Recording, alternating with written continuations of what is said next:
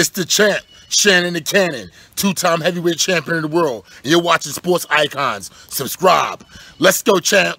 Let's go, champ. Let's go, champ. Champ. So let's do a bit of a serious video today, and this will be on Jack Johnson. He was pardoned yesterday by President Trump after many years of advocates saying that people or the president of the United States should pardon Jack Johnson, for which we'll get into in a minute, and previous administrations were refusing to pardon Jack Johnson, which is disgusting really that it's taken this long, 2018, for Jack Johnson to actually be pardoned.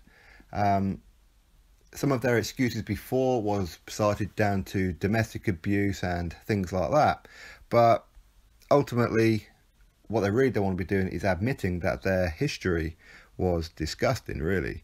Now, Jack Johnson, he was born in Texas to former slaves, unfortunately, and became the first African American to win the world heavyweight title back in 1908 after he defeated Tommy Burns in Sydney, Australia.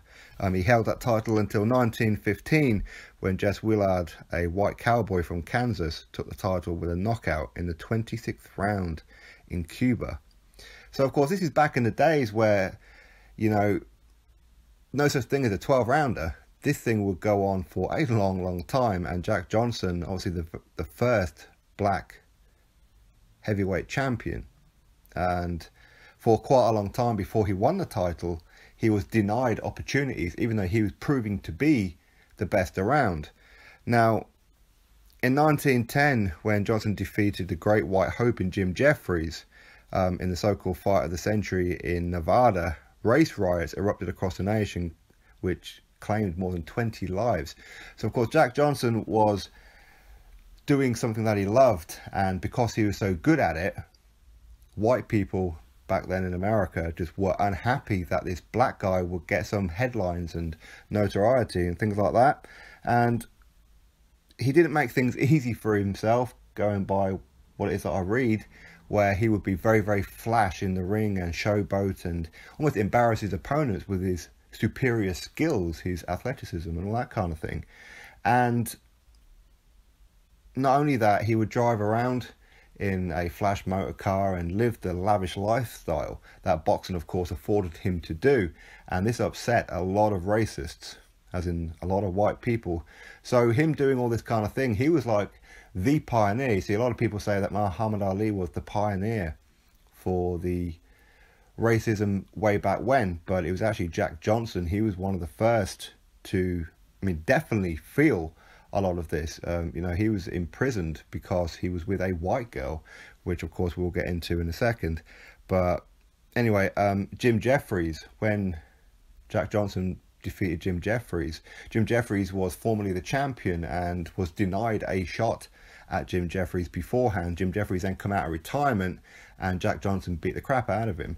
And a lot of people say, well, Jim Jeffries, he was out of prime, this wasn't him. But even Jim Jeffries says, listen, you know, okay, so I got beat up badly in this fight, but even me at my peak, I would not have been able to cope with Jack Johnson.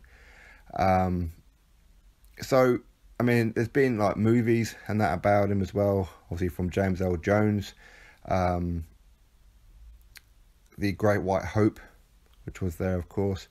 Now he was arrested and charged with violating the 1910 Mann Act, a so-called moral purity law that made it illegal to transport white women across state lines for immoral purposes. Of course, what that means is for prostitution, all that kind of thing. So, of course, what they'd done was they looked on Jack Johnson with his girlfriend at the time, Lucille Cameron, as if he was trafficking her. But in fact, you know, he was going to marry her. So it had nothing to do with that. But anyway, the US prosecutor argued that Johnson's relationship with Lucille Cameron was a crime against nature, and an all-white jury took less than 2 hours to convict him, which of course ruined his career. Johnson skipped bail and fled to Europe to live in exile as well. So, and he spent years fighting overseas before surrendering even to the United States authorities in 1920, and he served 10 months in prison. Now, ultimately, in 1946, he did die in a car crash, but the pardon is how many years too late? I mean, why did it take all this time? Because they didn't want to admit part of their history was racially biased, you know, it was racially motivated. It was a disgusting time, and because Jack Johnson wanted to be with this white woman, they were like, no, you ain't doing that. We're not having any kind of mixed relationships. You know, you're a black man, you need to stay down there while us white people stay at the top. And this is how they viewed it. And they used this Mann Act to get rid of him in the hope that his girl, Lucille, would actually leave him and cause all kind of problems. Basically, what they were doing was they were using him as a stamp, if you like, to show the rest of the world or the rest of America, you will not get away with this. You will, you know, there's this celebrity in Jack Johnson. If we can put him in prison, imagine what we're going to do to you. So it was a way to deter, if you like, not only the trafficking for like prostitution and all that, but of course mixed race relationships. And that's exactly what it was in truth. Of course, they used the law to bend it for their own racial needs. Absolutely disgusting. As I said, he did end up marrying her anyway, but he gets a pardon for something that he shouldn't have been in prison for. Let's be honest. Now, of course, we're living in different times. So, of course, we're looking back going, you know, how obvious is that? What is wrong with interracial marriages and relationships? Because today it's perfectly acceptable, and rightly so it is. But back then, it was a white man's world in there in America. You see, people say that we had it bad over here in the UK. Nah, man. No, man. I mean, Britain may have started a lot of that, but the Americans perfected it.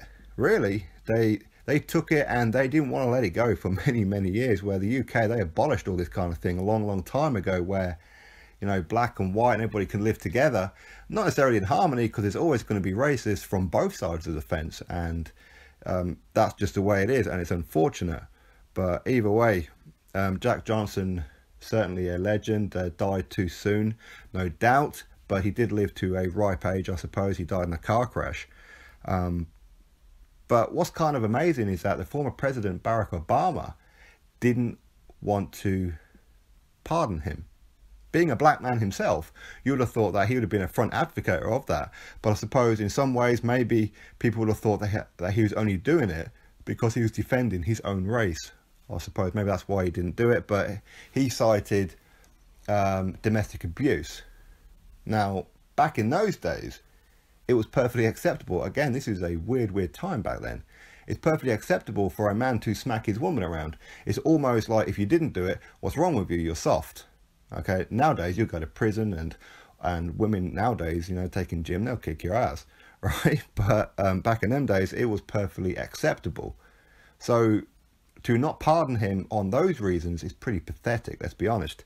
And the whole reason that he's now been pardoned now with Donald Trump could be for a couple of reasons. Maybe Trump he is seen as a racist. I'm not too sure why. I don't keep up with American politics at all, but it could be that he's trying to adhere to black people over there. Maybe I don't know this one, but it did come from pressure from Sylvester Stallone. Obviously, he played Rocky in that as well, and Sylvester Stallone has been trying for a long time to get Jack Johnson pardoned. So big up for Sylvester Stallone for pressurizing on this one, and of course big up to President Trump. Again, I don't know why people dislike him. I don't know why people like him. I know nothing about him. But big up to both of them for actually doing it. And of course, in attendance, it had Sylvester Stallone. Lennox Lewis had the great-grandchild, was it, of Jack Johnson. And of course, WBC American champion in Deontay Wilder. So, yeah, I mean, it's been a long time. There's no doubt about it. And finally, they've done it. I'm not too sure what this means. It certainly doesn't right the wrong of a past, does it? But it does expose the history of not just America, but the world, of the kind of times that people lived in back then, you know, where racial awareness was everywhere. You know, if you was a black person, you were seen as a second citizen. probably lower than animals. You know, pets probably had more privileges than what they did back then. And Jack Johnson was there to put it in their face, like, you know, yeah, I'm black, but I'm the best around, and, you know, here's my car, and here's this. And of course that rubbed people up along the wrong way, I suppose. But so they've finally done it. They have finally pardoned him. Personally, I don't think he needed pardoning anyway, because he shouldn't have done it. But anyway, that is what it is. So he was a champion for 7 years, heavyweight champion, the first black champion, African American, of course.